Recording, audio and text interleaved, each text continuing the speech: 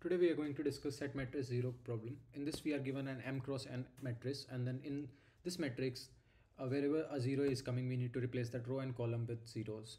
So pretty straightforward, but we need to do this in place. We cannot create another matrix. So for this there are two methods. One is that requires extra storage. So basically in that you create a set of row and column, and you store the row index and column index of every 0 that you see, and then you can iterate over those set, and then wherever you find a 0, the index whichever you find 0, you can make all the columns and row of that particular index is 0. It's pretty straightforward. And the second method is to use the first row and column as a note.